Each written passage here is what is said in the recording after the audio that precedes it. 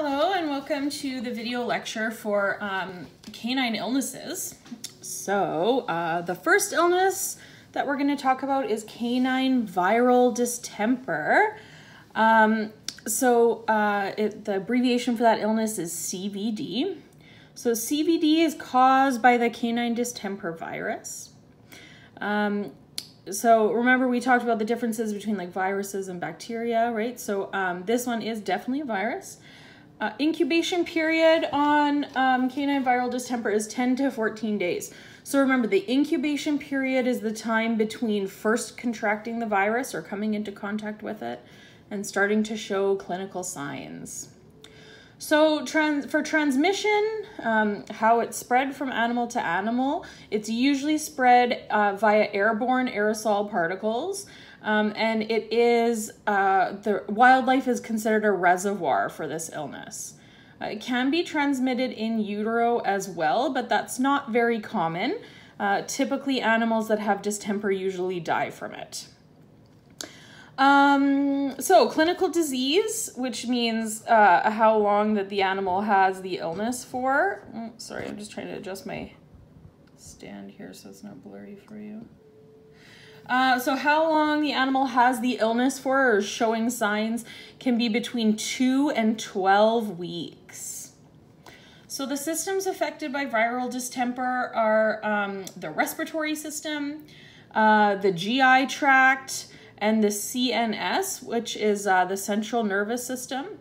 So if an animal is showing central nervous signs, they are most likely going to die. So typically if it progresses to that point, that is definitely a sign of death.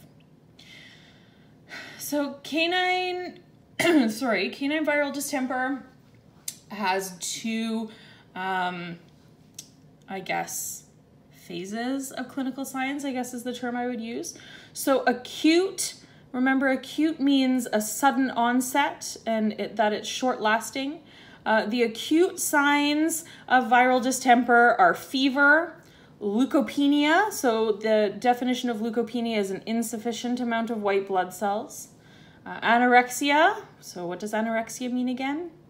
It means not eating or a lack of appetite. We'll see a cough or ocular nasal discharge, which makes sense if the respiratory system's affected, right? Lethargy, so they're feeling tired, vomiting and diarrhea. Ataxia, which remember means stumbling or walking unsteadily. Paralysis, which means not able to use the legs at all. Blindness, seizures. So the seizures that these dogs show is very unique. Like it's not your typical, looking like they're running kind of seizures. It's called a chewing gum fit is common term for it, but it's a unique type of seizure seen with viral distemper only. It just looks like they're chewing gum. Canine viral distemper so the animals that survive and live after having this illness are affected by chronic clinical signs. So we'll see things like enamel hypoplasia. Enamel hypoplasia means that like the enamel of the teeth are insufficiently growing, right? Hypoplasia is a decrease in growth. Their teeth will be yellow and they'll have hyperkeratosis, which is hardened skin on the nose and the pads of the feet. So yeah, the note here is hard pad disease and nose. So is this illness debilitating? Yes. So it's either going to kill the animal. I think 90%, up to 90% die.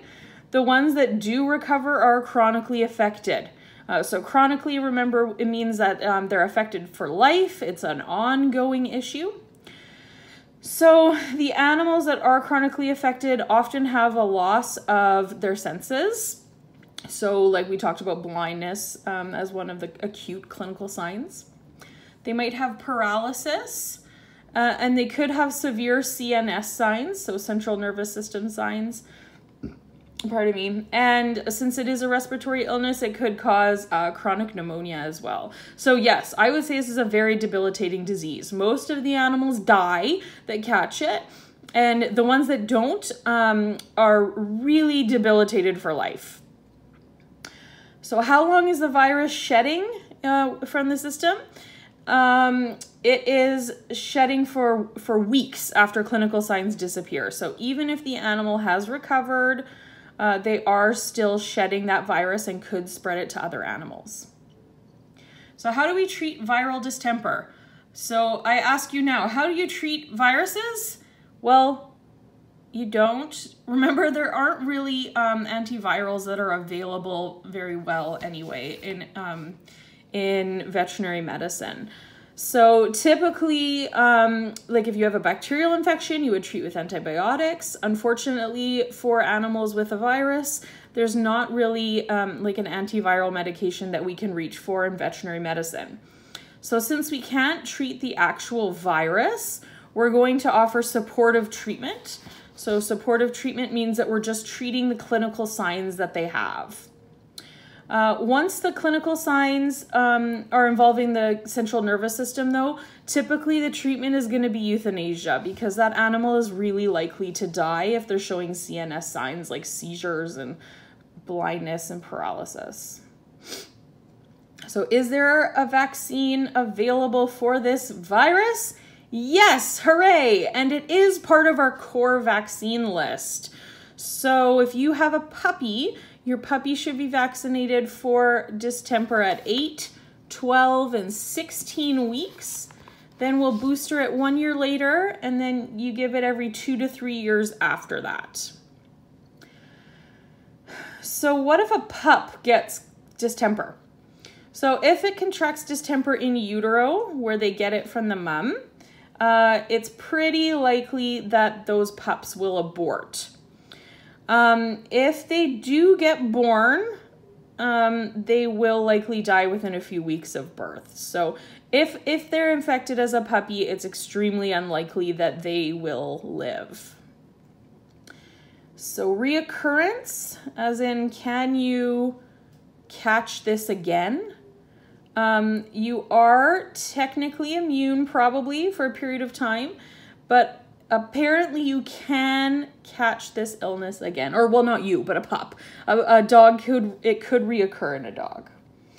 And at that point, I would say that dog with a chronic viral distemper is going to be really immune compromised. And the likelihood of them surviving a second time is pretty unlikely. So how do we diagnose viral distemper? Well, we're going to look at clinical signs and history. That's pretty common and typical to diagnose most things.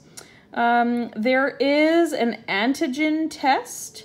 So an antigen test is going to test for the presence of that virus. It's looking for the antigens on the distemper virus. We could also do a viral culture. Viral cultures are sent out to outside labs.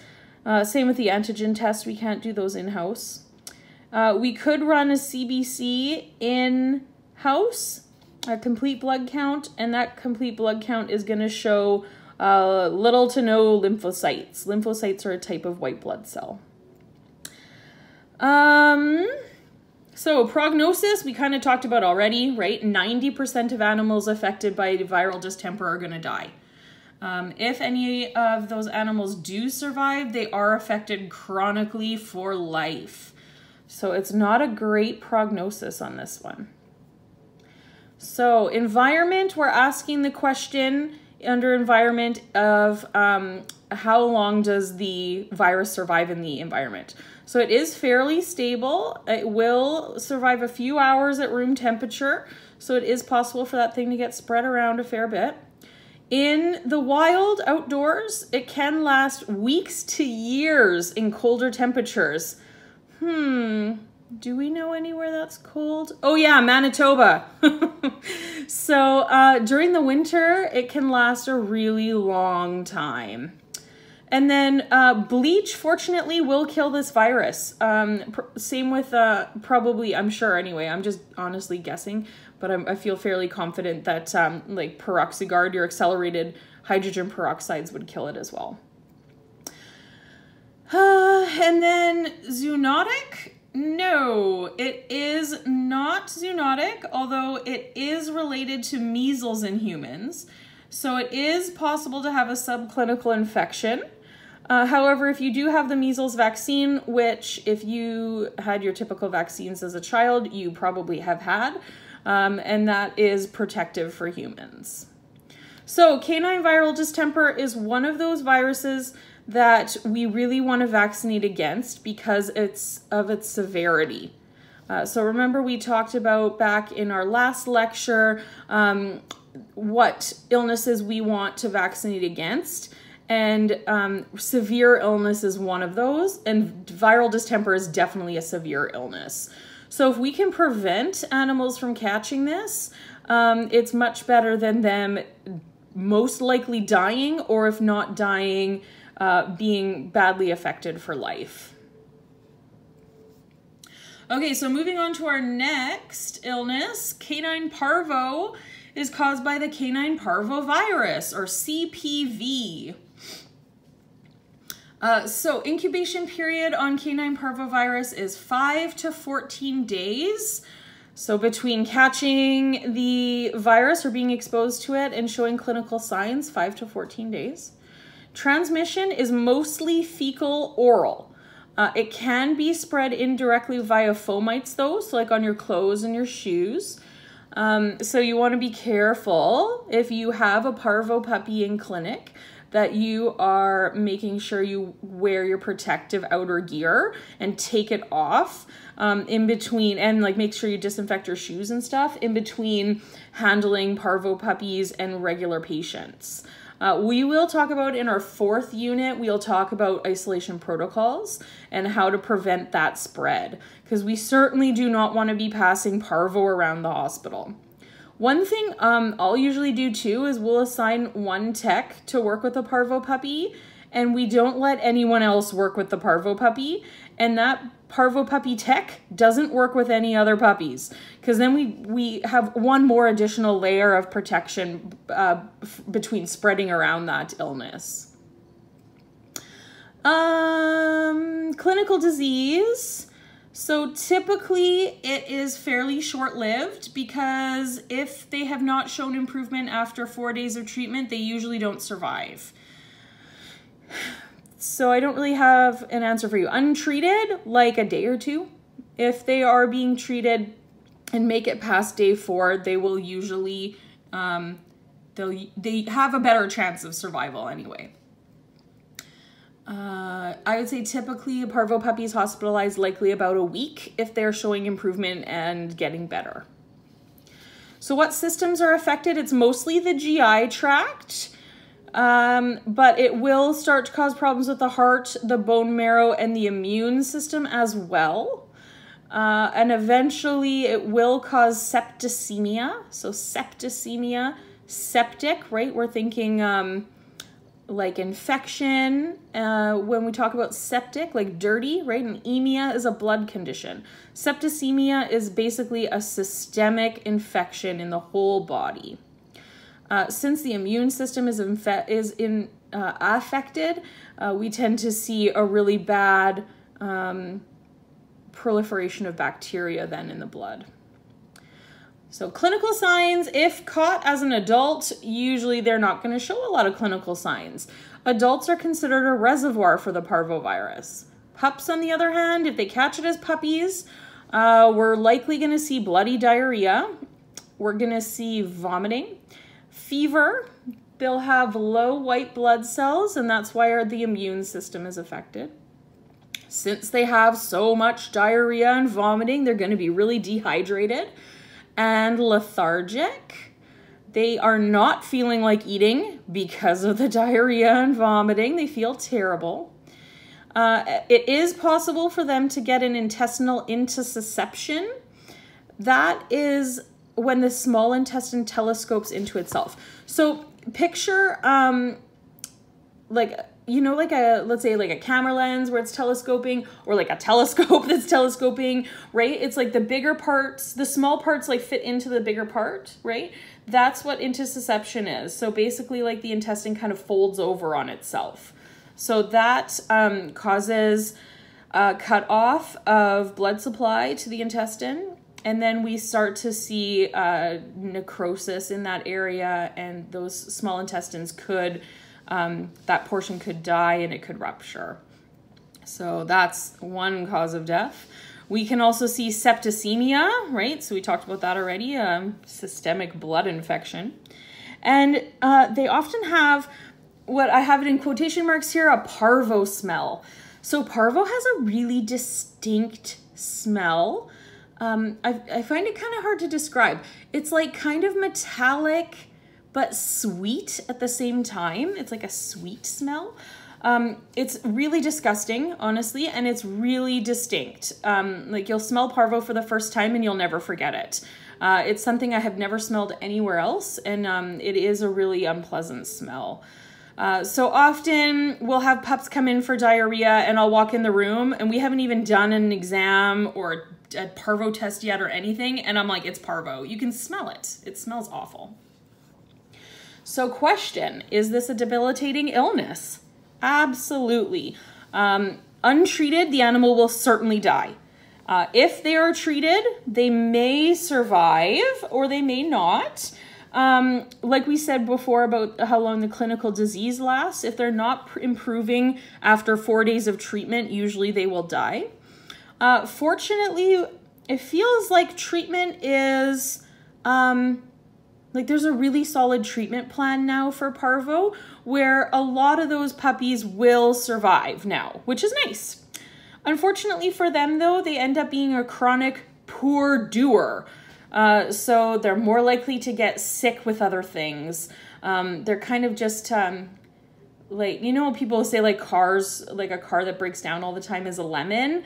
Like I kind of jokingly call poor doers lemons, right? Where they just kind of have a lot of problems.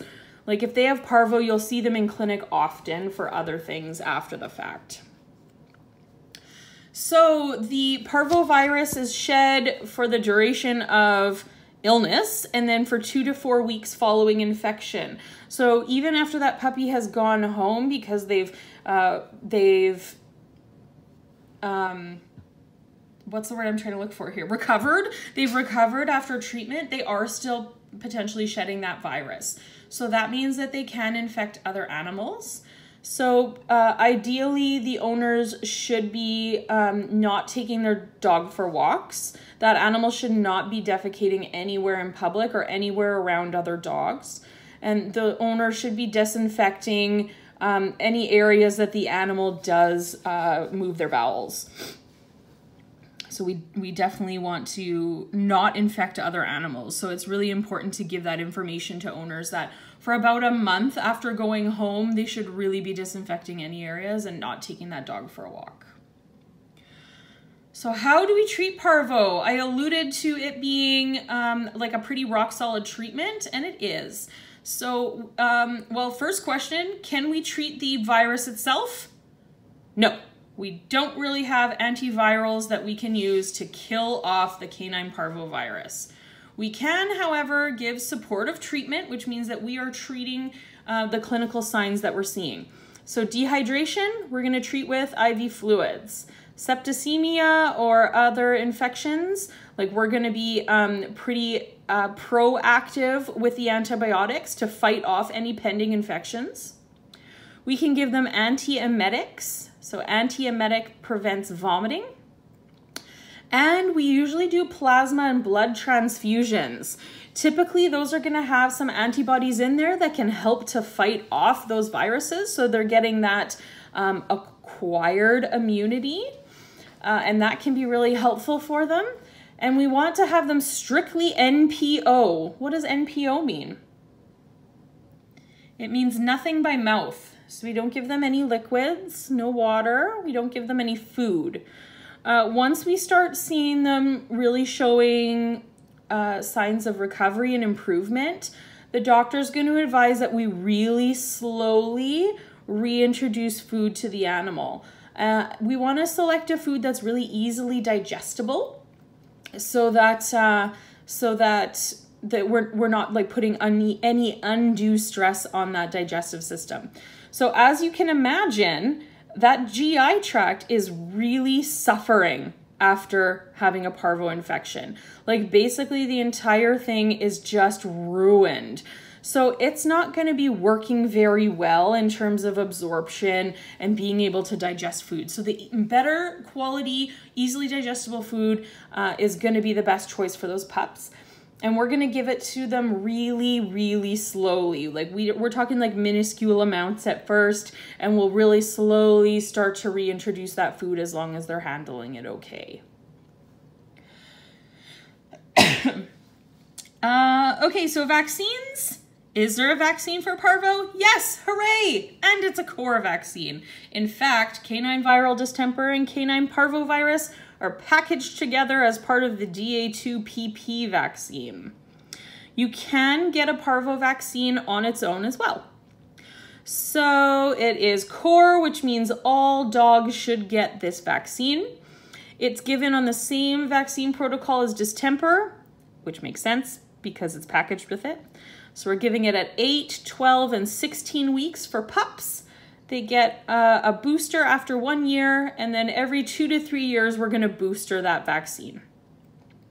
So there are some breeds that are at higher risk of contracting this virus. So it tends to be your dogs with like that black and tan coloring. So think your Dobermans and your Rottweilers. They're at a lot higher risk of contracting parvo, and they're a lot more affected by it as well. They have more severe illness. So those breeds are considered high risk, and it can be a good idea to give them a fourth booster as puppies and give that booster at 20 weeks. So pups are usually the animals most affected by this illness. And typically we're gonna see pups coming in between 6 and 18 weeks. I find it tends to be usually younger because they haven't been vaccinated yet. If we see older pets, like I find for the most part, people are pretty conscientious about vaccinating their puppies. So usually we're seeing like those younger animals showing up with that.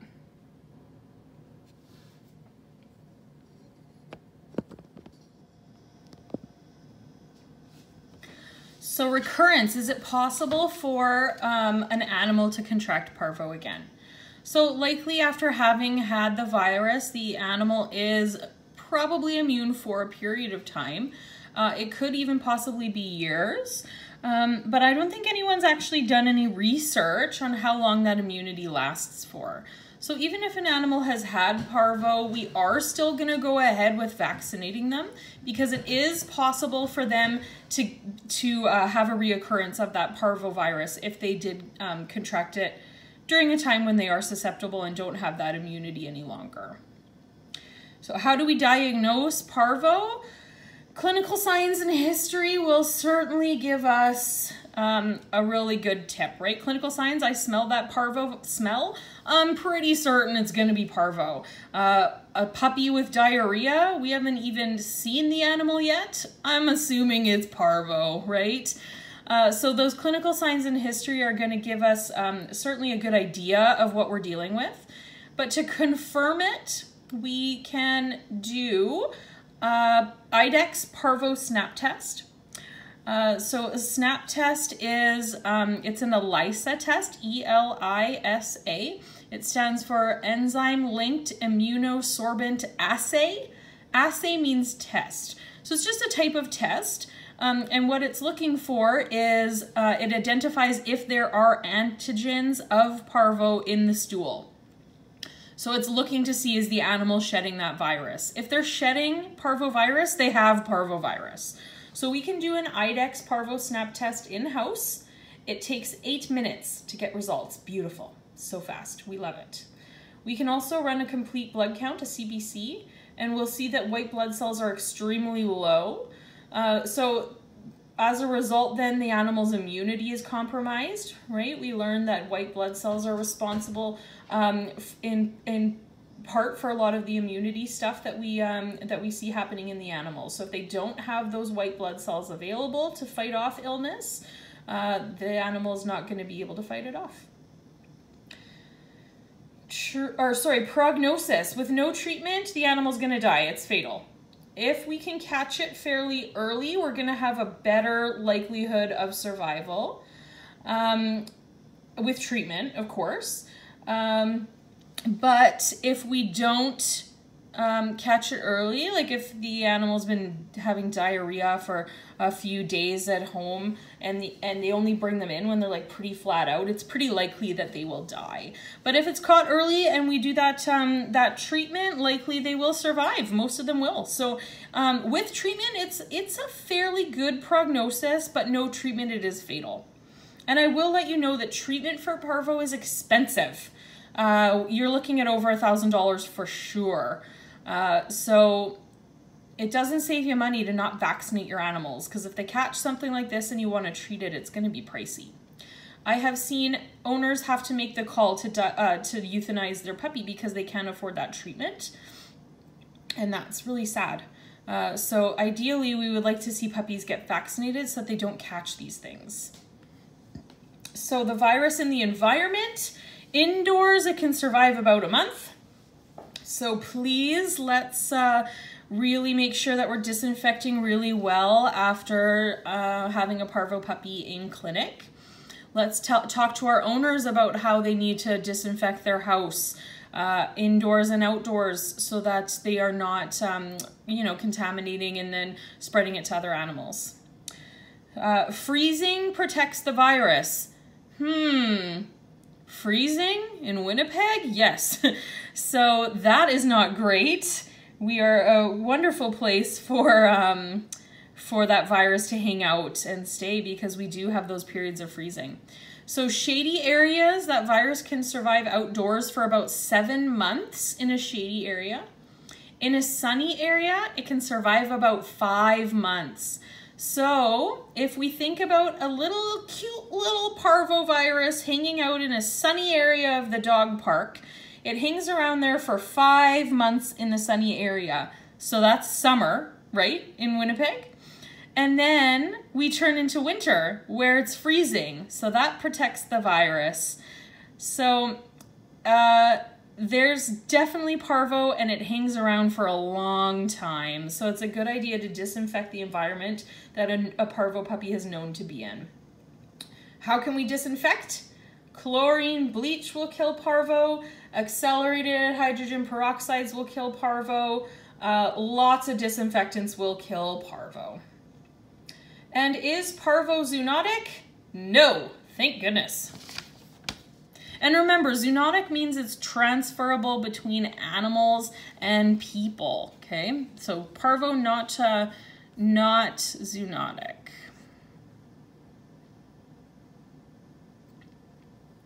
Our next illness, our next canine illness we're going to talk about is infectious canine hepatitis, or ICH. So before even looking any further down, don't cheat. Hepatitis. What is a hepatitis? So let's use our word parts to pick this one apart. We have itis as a suffix and hepat as a root. Hepat is liver. Itis is inflammation of. So hepatitis is an inflammation of the liver. Canine infectious hepatitis is caused by the canine adenovirus type 1. Our next illness we're going to talk about is adenovirus type 2. So canine adenovirus type 1 causes hepatitis. The incubation period on this guy is 4 to 9 days, so it doesn't take that long to start showing signs. It is transmitted from oronasal secretions. So if you come into contact with mucus from the nose or saliva from the mouth, or direct contact with the animal. The systems affected are the liver and the kidney and the eyes. So what clinical signs will we see with canine infectious hepatitis, infectious canine hepatitis? We're going to see fever, we're going to see a cough, we're going to see hepatitis, obviously. Typically, anytime you have hepatitis, you're going to see jaundice. If you don't remember, jaundice is a yellowing of the skin. It's a buildup of bilirubin in the body, in the blood, and it causes the skin, the mucous membranes, the eyes to turn yellow. We might describe those animals as being icteric. That's another term that means yellow. They'll have vomiting and diarrhea, and they can get uveitis, which turns the eyes kind of a blue color. It's a hepatitis blue eye or uveitis. These animals will be lethargic, which means they're low energy. They'll have polydipsia, so they're increased thirst. They won't be able to clot as nicely, so you'll see prolonged bleeding times. There's depression, kind of depression I feel like goes alongside with lethargic. Anorexia, they're not eating, and they could have clots in the blood. That doesn't make sense to me, that they have prolonged bleeding times but could also have clots. I'm gonna have to look into that. So is this a debilitating illness? Certainly can be. 25% that do recover from this are going to have a bilateral corneal opacity. So bilateral, bi means two, lateral means sides. So that means both eyes are affected. The cornea, remember, is the outermost portion of the eye. Like if you touched your eye, it's the part that you would be touching. And opacity means you can't see through it. So that's from that uveitis. It is possible as well that animals that have had ICS end up with chronic hepatitis as well, so hepatitis for life. How long are they shedding the virus? They're shedding it for 6 to 9 months post-infection, and they shed that virus in their urine. Treatment. Can we treat the virus itself? No. So we're going to be treating with supportive treatment. That's going to look like IV fluids, blood transfusions, and because of the uveitis, we're going to protect them from bright lights.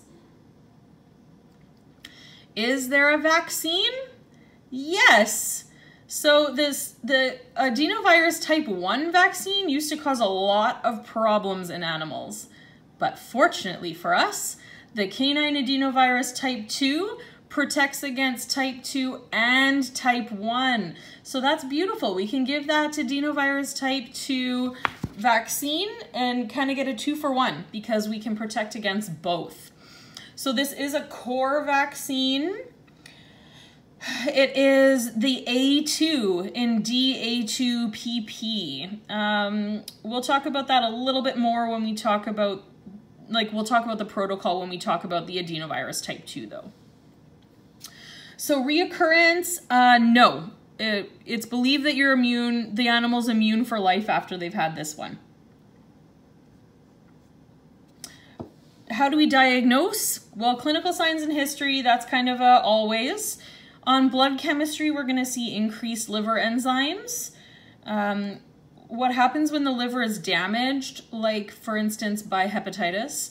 The liver releases enzymes that are exclusive to the liver. So if we see those in the blood, it means that the liver is being damaged in some way.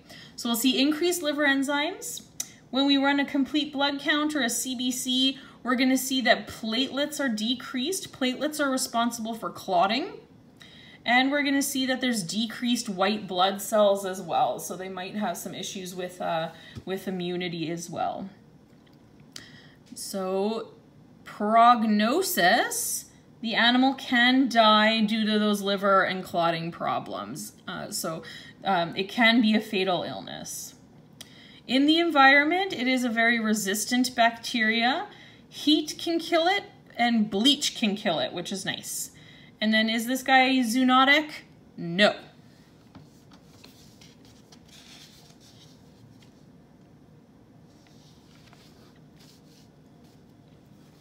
Okay, moving on to our next illness. The illness is canine infectious tracheobronchitis, and it's also commonly known as kennel cough. So let's break apart our word parts on tracheobronchitis. We have trache, we have bronch, we have itis. So itis, inflammation of, trachea is the trachea, and bronchi is referring to the bronchi. So that makes sense then that it's a cough, right? Because the trachea and the bronchi are both in the lungs. So if those guys are inflamed, we're gonna see coughing. So what agents cause kennel cough? There are a variety. Canine adenovirus type 2 is a viral cause. Parainfluenza is a viral cause.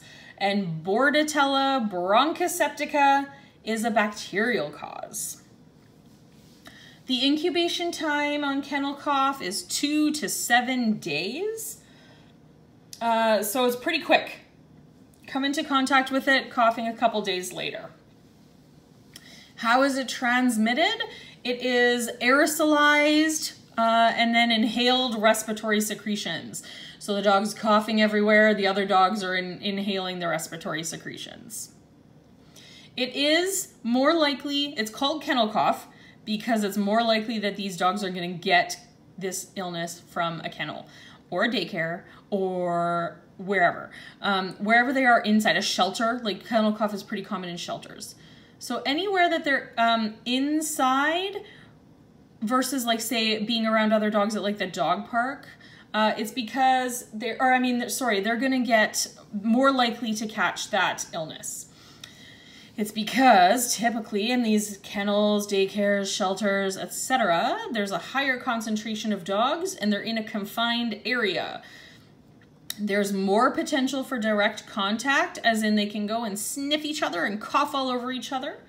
And there tends to be less air circulation, so those viruses are just hanging around. Okay, so I always tell people when they're asking me, like, should I get the vaccine for kennel cough, as in the Bordetella vaccine, I always let them know if you're going to have your dog around other dogs, I'm just going to go ahead and recommend you get that vaccine.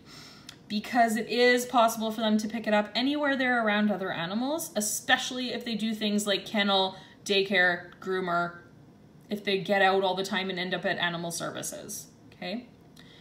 Bordetella can also affect rabbits, guinea pigs, pigs, and cats. So Bordetella, the vaccine, can be given to cats as well, not just dogs, which is interesting.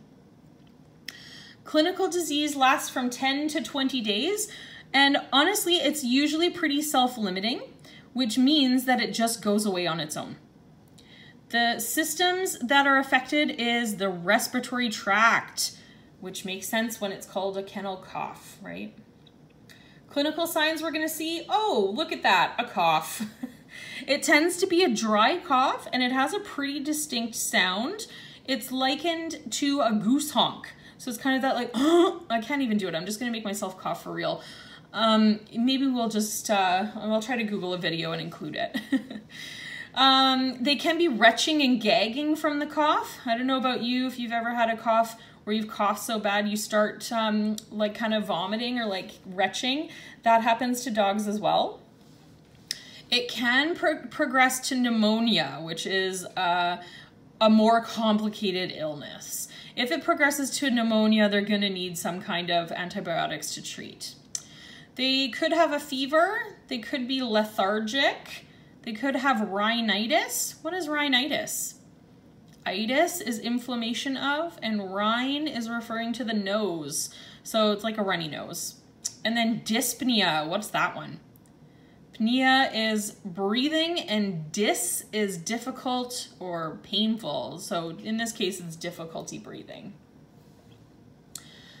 Is this debilitating? I mean, it's annoying, but it usually will be self-limiting, which means it goes away on its own. In healthy animals. Here's what often happens with kennel cough. The dog gets kennel cough. The dog is coughing for a few days and it's keeping the owner up at night.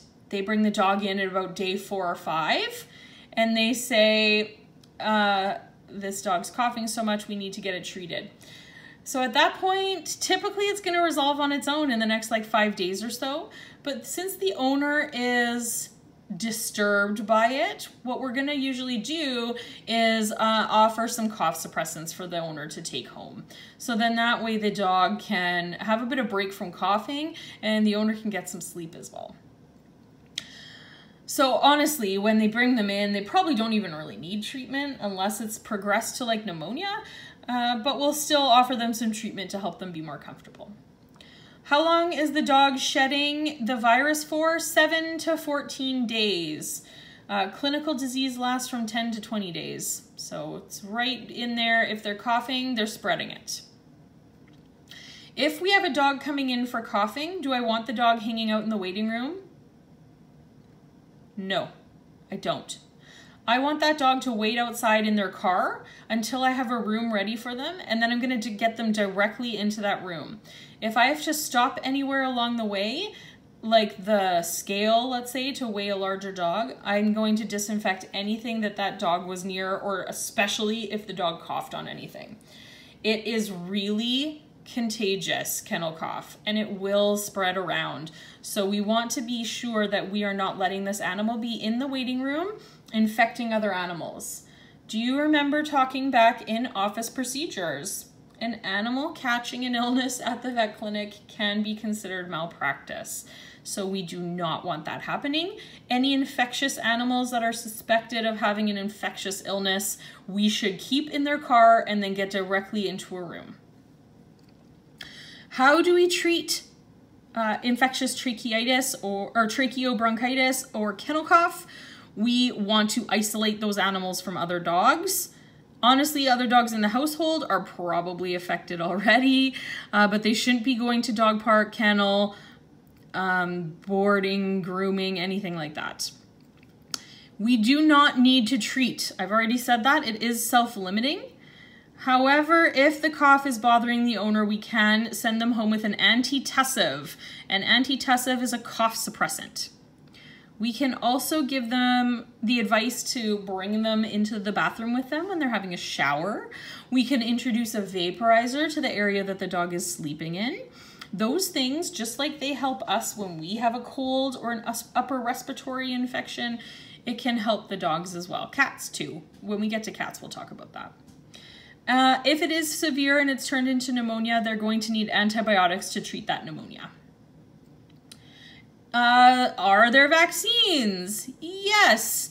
Canine adenovirus type 2 is a core vaccine. It's packaged with distemper and parvo. Parainfluenza is not a core vaccine, but since it's included in the DA2PP, it just ends up getting given on that core schedule. So DA2PP, I'll remind you, is distemper, adenovirus type 2, which also protects against adenovirus type 1, parvo, and parainfluenza. Commit that to memory. People are gonna ask, what does DA2PP mean even?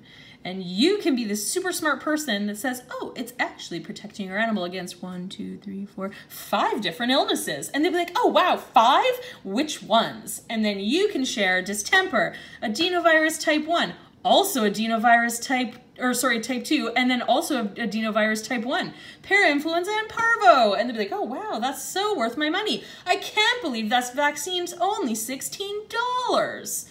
So anyway, what I'm trying to get at is it's super worth it to vaccinate your dogs. So core vaccines are always given on the same schedule. Puppies get them at 8, 12, and 16 weeks. We booster them after 1 year, and then we give them every 2 to 3 years after. Bordetella is available as a separate vaccine, and it is non-core. So remember, core vaccines should be given to all animals in a species. Non-core vaccines are given only to the animals that are at high risk of contracting that illness. So your little Yorkie that never leaves your apartment probably doesn't need the Bordetella vaccine. If you have a dog that goes boarding or to the groomer or to doggy daycare or the dog park even, I would recommend getting the Bordetella vaccine. Anytime your dog's hanging out with other dogs, it has the potential of contracting kennel cough. In Winnipeg a few years ago, there was a big outbreak of kennel cough. And everyone came in to get their vaccines. A lot of them also came in for treatment because there was so much kennel cough. That was a pretty remarkable year. What if a pup gets kennel cough? Well, any pup, any age of animal is susceptible if they're not vaccinated. So puppies can get it, adults can get it, anyone can get it. It's self-limiting in pups as well. Pups are more likely to get pneumonia with it though, because they are not as, you know, kids, like young animals, old animals are considered immune compromised. Is it possible for there to be a recurrence of this illness? Yes, absolutely. Yeah, I've seen dogs get kennel cough many, many times. Diagnosis, clinical signs and history will certainly help us to diagnose this. Your dog has a goose cough. You just got back from a vacation when he was boarding. It's kennel cough. But we can do a reliable clinical diagnosis test. And that is, if we pinch or palpate, remember palpate is examine by feeling. If we pinch or palpate the windpipe, it will produce the goose honk cough. So that can confirm for us that it is kennel cough. There are viral tests that you can send away to outside labs, but they're fairly expensive. Usually we're going to go ahead and assume it's kennel cough and send home the antitussive, and it usually just goes away on their own. Prognosis is really excellent because, like I said, it's self-limiting and it goes away on its own. However, if the animal gets secondary pneumonia, it is a worse prognosis depending on the severity of the pneumonia. So in the environment, the virus can survive on hands and clothes. So you should be wearing gloves and a lab coat if you are handling the animal so that you're not spreading it around to other animals. Bleach and like the accelerated hydrogen peroxides for sure will kill the virus. Zoonotic. Is Bordetella zoonotic? Well, I'll tell you now, adenovirus and parainfluenza are not zoonotic. But Bordetella is related to whooping cough. So if you are immunocompromised or you have children in the home with a dog that has a Bordetella-based kennel cough, it is possible that they could be affected by it.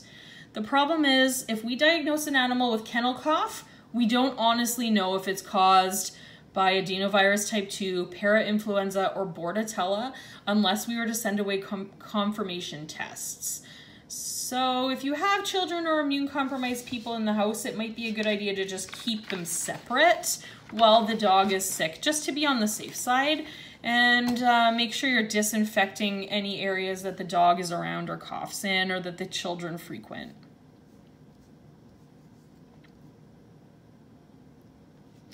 Our next illness is commonly called the dog flu. It's canine influenza virus, or CIV. The agent that causes it is H3N8, which originated in horses, and H3N2, which originated from avians. H3N2 can also affect some cats. The incubation period on this guy is 2 to 4 days, so very quick. Transmission, like most flu viruses, it's aerosolized respiratory secretions. Well, I feel like this should be under the environment section, but on fomites, fomites are objects, or your hands, that kind of thing. And vectors, which are people, it can last just a few hours, so not super long. Clinical disease, so how long are they sick for? Anywhere between 10 and 30 days. What systems are affected? The respiratory tract, like most flu viruses. Clinical signs are going to look a lot like flu in humans. So they're going to be, if they have a mild case of the flu, they'll feel lethargic, right? No energy. Anorexic, they won't want to eat. They'll have a fever. They'll have clear nasal discharge. And they'll have a dry, non-productive cough. So I'm not sure, I don't think we've talked about cough types yet. A non-productive cough is a dry cough. You're not coughing anything up when you cough. It's like a hacking cough. If you have a productive cough, when you cough, like mucus is coming up from your lungs. So those are two different types of coughs. With the flu here, it'll be a dry cough. If the case is fairly severe, it's going to be a high fever. The animal could have dyspnea, which remember is difficulty breathing. If their cough is severe, they could even be coughing up blood. They could get pneumonia or a secondary bacterial infection. That 2 with a degree sign means secondary.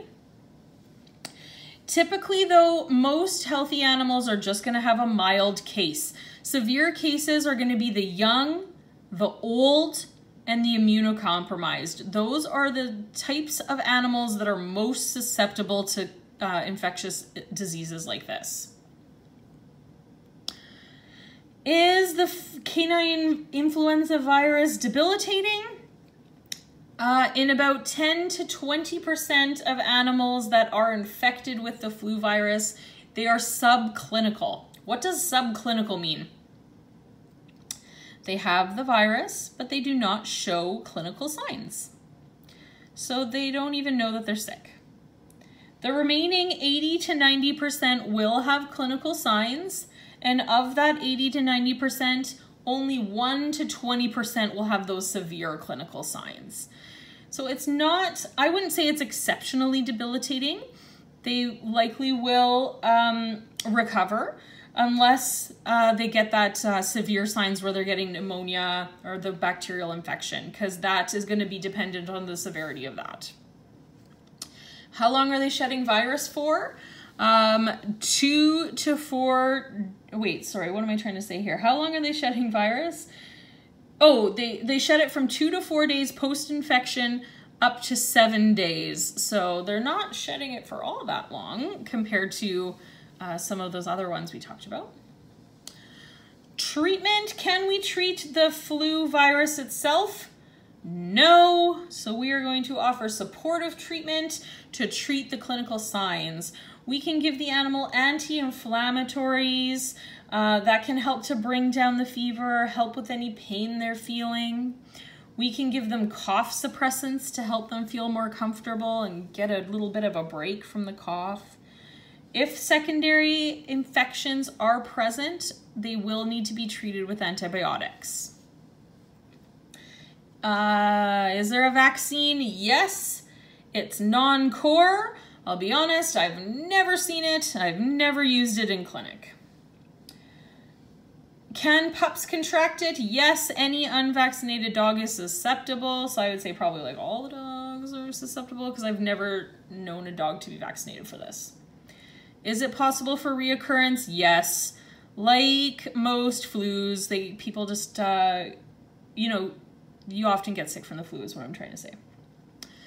How do we diagnose the flu? So clinical signs and history, like all diagnosis. But the issue here is that we can't really distinguish between this and kennel cough that has gotten severe unless we send out some confirming tests to an outside lab. So we can confirm with an ELISA test. So remember that's enzyme-linked immunosorbent assay. That is testing for antigens. So remember the antigen is going to be on the virus itself. So that proves that what we have is that virus in the body. We can also send out a blood serology. That's going to test for antibodies to that virus. Does that confirm that the animal currently has that virus? No. What do we know about antibodies? They hang around. We have antibodies to every illness we've contracted, right? Those hang around in the body for a long time. All an antibody test proves is that the animal has been exposed to this virus. So an ELISA test that's testing for antigens is going to be a more reliable test. So both those tests are things we have to send out to an outside lab. There are no in-clinic versions of those tests. Prognosis for the dog flu is generally good because the vast majority either don't have clinical signs at all or have mild clinical signs. Most animals are going to recover in the 2 to 3 weeks. If pneumonia is present, however, prognosis could be grave. A grave prognosis means it's fairly likely that the animal could die. In the environment, the virus only lasts a few hours. It doesn't say here, but things like bleach and the accelerated peroxide are going to kill those flu viruses. And is H3N8 or H3N2 zoonotic? No, fortunately for us. There are many, many flu viruses that are zoonotic, but those two are not. And our last virus that we're talking about in this section is the herpes virus. So herpes virus causes fading puppy syndrome in dogs. Is anyone right now saying like herpes? Wait a second. I didn't know dogs could get herpes. So herpes is just a type of virus. So this is not the same herpes that you're thinking of that affects humans. So herpes in humans can cause genital herpes, it can cause cold sores. So it doesn't cause that in dogs. One thing that's unique about herpes viruses is that they stay in your body for life. So you might already have an idea that that's the case, because I'm sure if you yourself get cold sores or you know someone that gets cold sores, you get them periodically, and typically they arrive during times of stress or illness. So herpes viruses stay dormant in nerve cells, and then when they become active or reactivated again, they cause periodic shedding of that virus. Okay, so that's something that's really, I think, interesting about those herpes viruses. And there's a herpes virus for probably every species. Cats and dogs definitely have herpes viruses. Humans have herpes virus. There's a herpes virus that monkeys have, that if humans catch it, it's fatal. Humans that have a herpes virus, if that herpes virus gets contracted by a monkey, the monkey will die. So I think that's fairly interesting. Like I definitely get cold sores, so I have dormant herpes virus hanging out in my nerves, in my lips, and I would not be allowed to work with monkeys. Like if I wanted to get a lab job or something, I wouldn't be allowed to work with monkeys because it's potential that I could kill them with that virus. Pretty wild. And, oh wait, never mind, that's chlamydia. I was going to talk about koalas, but koalas have chlamydia. I'm sure they have a herpes virus too, I just don't know for sure. Incubation time on the herpes virus is 6 to 10 days, and it's transmitted by direct contact with bodily secretions, or it could be transferred in utero or during birth to pups. Clinical disease lasts 1 to 3 days. It's very short, and we'll see why shortly. The systems that are affected in an adult, it affects the reproductive system, which explains why it can be contracted in utero or during birth, and it can affect the respiratory system as well. In pups, it affects their entire body.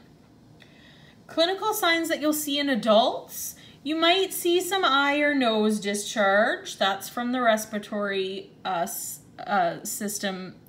Sorry, that's from the respiratory system being affected. We could see vaginitis.